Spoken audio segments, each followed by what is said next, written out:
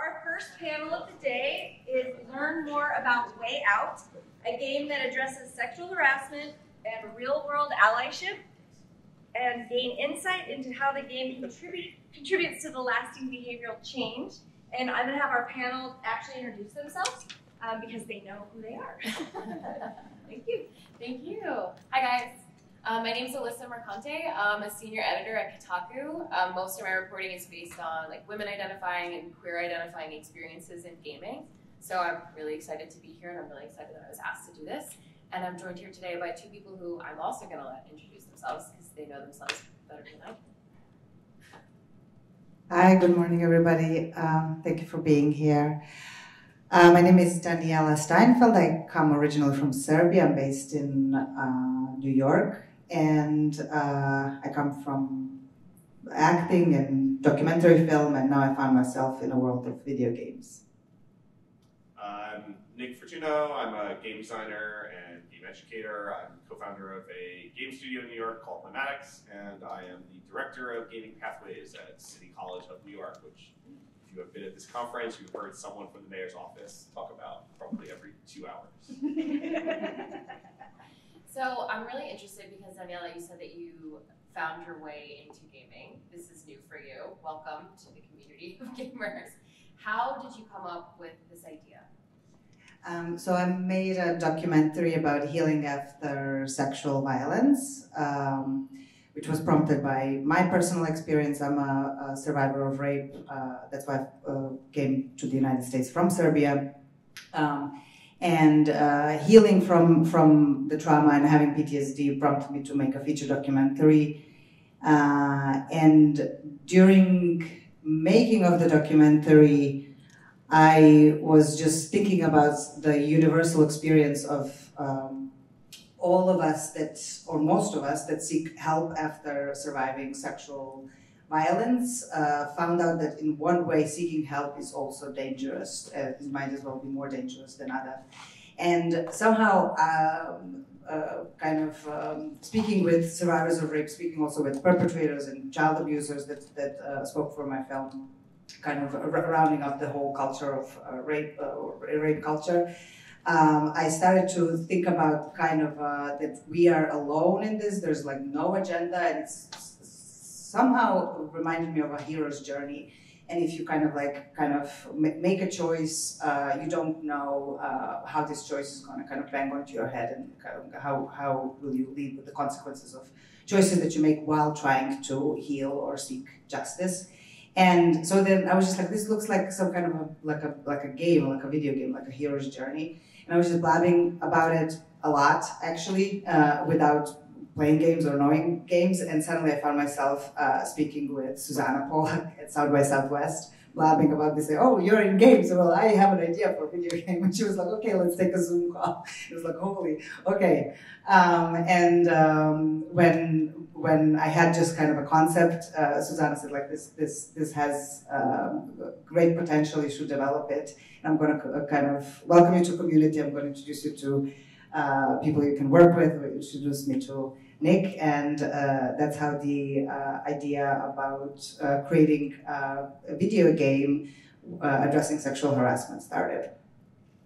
And it's interesting because there's been scientific studies that gamifying things can help make behavioral changes, can help support people learning, empathy and things like that. And so I'm curious, though, you get the idea, you've realized it feels like a hero's journey, and then you go to Nick. So Nick, how do you think about turning that into a game or gamifying it? What do you base it off of? What are you kind of encompassing this in to make it something that people can play? Yeah, so I think like when you, and I mean a lot of people, game developers in the room. That's right. So if you do this kind of stuff, like games for impact work, everything you do is born from the subject matter first, right? Because it's the hard part of it, it's the essential part of it, and especially a topic like this, which, as Danijela suggested and can talk a lot more about, there are a lot of wrong tactics in this process that are assumptions that are in culture, and some of those are highly destructive parts of the ecosystem of rape culture, and some of them are just mistakes that people make and how they are empathetic and not understanding what a healing process is. So it was really critical that be the first step, right? Like kind of understanding that. And so that the process really started with like a long, like 3 days of us just sort of like meeting and talking about the subject matter, having nothing to do with gameplay at all. Just like, you know, what is the issue? How should the issue be handled? Like, what are correct paths, incorrect paths? What are common incorrect paths? And most importantly, because it's a kind of key part of the project, who is the demographic we're trying to reach? We were talking a lot about like where to position the player and how to position the player. And the first thing that I remember sharing with Nick is that kind of the biggest problem with such a widespread issue of sexual harassment and violence, that there's no effective prevention thus far, is that it's so uncomfortable to talk about it. And people don't know how to talk about it. They don't want to talk about it. They don't want to engage in it. They want to think about it.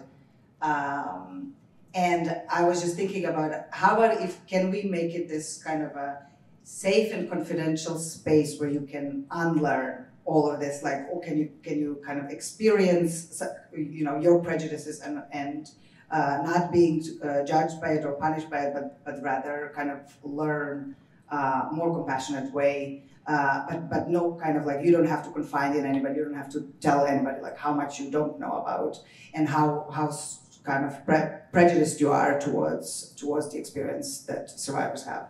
And what's cool, like from, you know, start trying to apply it to games, is that there are already mechanics that exist for that purpose, right? Because lots and lots of games have systems in which you exist with a group of people who have trust or friendship relationships to you, and then you have to have conversations with them to work them out, and then you have variables that change based on decisions you make. So there was this model that sort of was there, but then so that seemed like a pretty natural fit, right? And it would be, what's nice about those things is that when you look at the progression of them over time, narratively, they become more and more sophisticated, with like Dragon's Edge kind of being like I think like a good threshold for this, right? Where like they went from being very simplistic to actually quite like complex emotional relationships. And so there's an appetite in gamer communities to explore those relationships and to just bringing it into a different space. But that like really left kind of two questions. Like the first one was, okay, well, this has to be grounded in some techniques whereby the actual conversation can be a measure that you're learning this material, right? Yeah. Like you know, that we're not just basing the conversations on like ideas of narrative, but they're grounded in things like questions about empathy and compassion. And then the second one, and this will pull us back to the audience again, is that games don't typically only feature those mechanics, though, right? That when you look at games that have trust mechanics in them, particularly games aimed at the audiences that play things like Dragon Age, the dialogue mechanics exist in the framework of a larger mechanic that it alternates between. And I want you to. I don't know anything about it. But like when we were talking about like who the audience we wanted to reach was, it was like, oh, that audience is not going to play. Yes, like that. we were also just discussing that kind of the folks and the populations that need to know about this the most and care about this the most would never play a game with this subject matter. So we went on and talk about how can we have a stealth approach to the subject matter and how can we build a world in a game that players want to play regardless of the subject matter.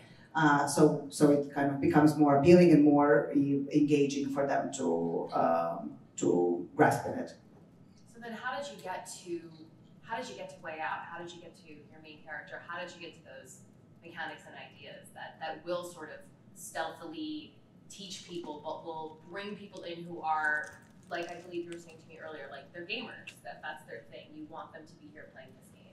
So how did you get to the idea of like, what inspired you for what this story ultimately is, and if you could tell people what the game's story ultimately is, or at least the core part of it. Yeah. Okay. So we're talking about like what we would think of as a kind of a hardcore gamer population. Yeah. Right. And that's like probably the demographic that. Yeah, I mean we're hazarding, but probably the demographic that thinks the least about issues like this in a lot of cases. Could need the most education on it. Yeah, absolutely. So okay. So what if we were taking a self-employed? What are they going to play? Well, something that's like tapping into the ideas of gameplay they're used to already, right? Like what are they comfortable with? What are they looking for? And my standard approach to thinking about games for impact like this is to be innovative in the game design. And I always say this when we're talking about this project in these contexts because I think it's kind of important. It would not have been hard to find a Gamebrary game that we could have just pushed into the gaps of the dialogue. But then we're competing commercially against all of those games, and then we better be really, really good to get attention. And that's a hard thing to do, right? Like you're competing against projects that have very large budgets. But if you innovate the mechanic, right, then suddenly people might just play the game because the mechanic sounds interesting, and that puts you in a different space. So the idea was to think then very hard about, well, what's the nexus of games that we could look at that fit that market, that makes some sense with our narrative where we can innovate. And we wanted to put the player in a support role. I guess that's the most important thing that kind of myself as an advocate want to share about kind of how to address prevention of sexual violence is to kind of educate people to be active bystanders. Now, how to do it in a game. Right, and so that when we hit that point in the summit, that was an unlocking point in the game design because, okay, how do you play a role in a game where you're not the hero, right? Because you're not supposed to be the hero, you're supposed to be the support. And I thought, oh wait, there are whole categories of games where there's support roles. Like that's the whole thing you do. And so I went back to my team and we just started talking about MOBAs because we were like, oh, like if you play a MOBA, there's a role you play where you're not the carry, right? Like you just exist to support, right?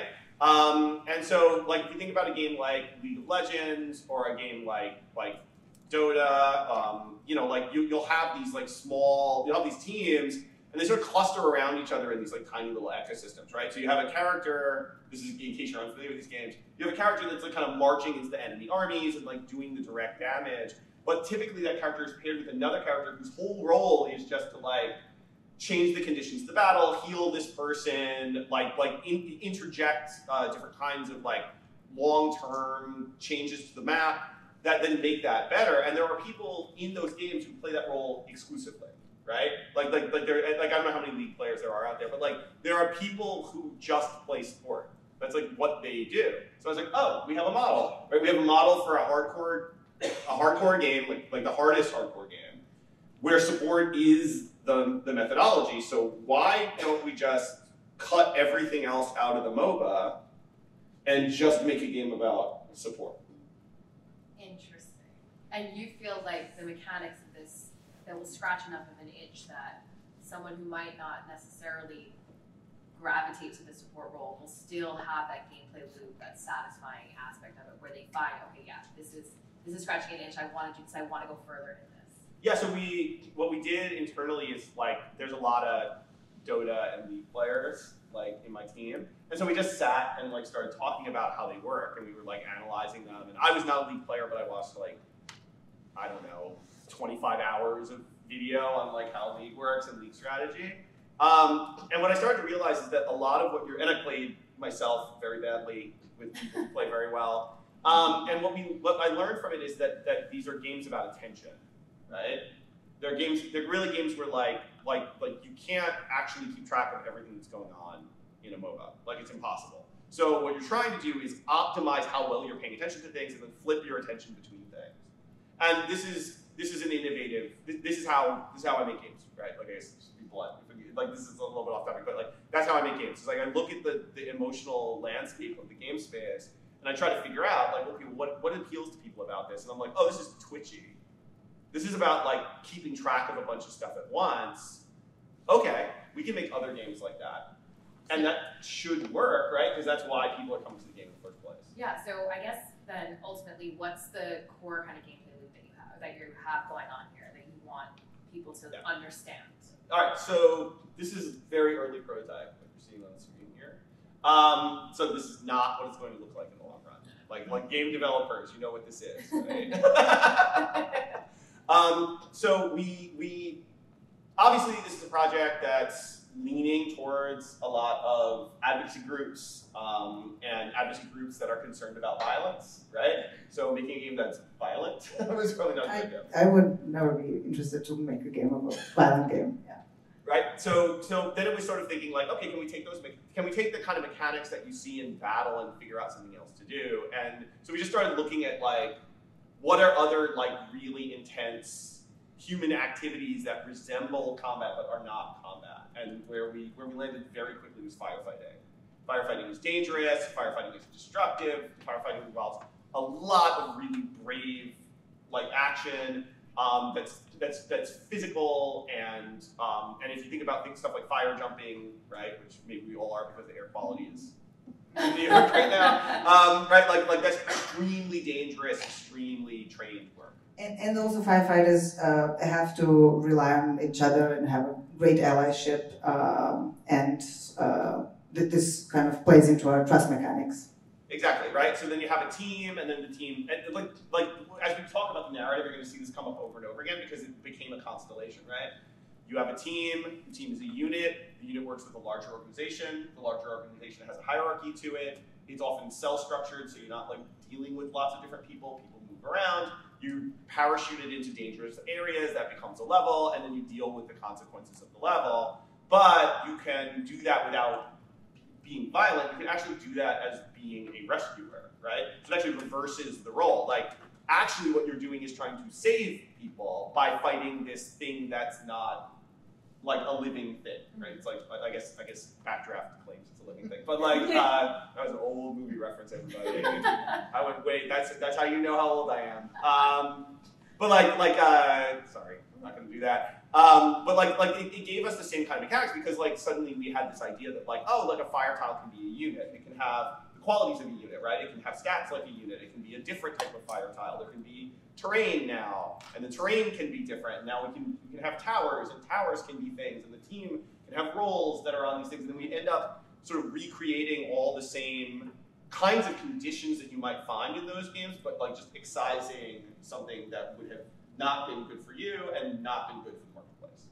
And then what's really interesting too is the kind of allegory as well of putting out fires, which is Oh, for sure. yes. Yeah. And the kind of the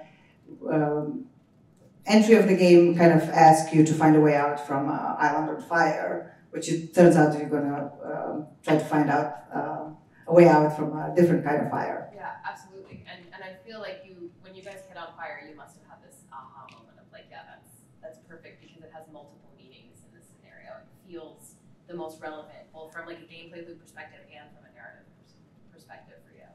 Hopefully, yes. Thank you. But also, you guys have like actual scientific things that you're hoping to tie to this in terms of like it enacting behavioral change. Is that anything that you guys can speak to at all?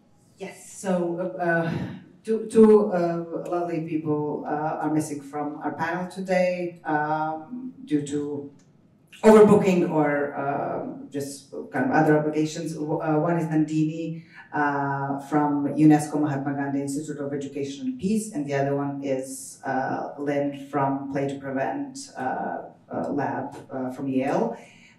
Both of these behavioral science labs came to the project to develop a groundbreaking measurement tool so we can assess through our option-based narrative, we can assess compassion and social intelligence because we want this game to be result-based.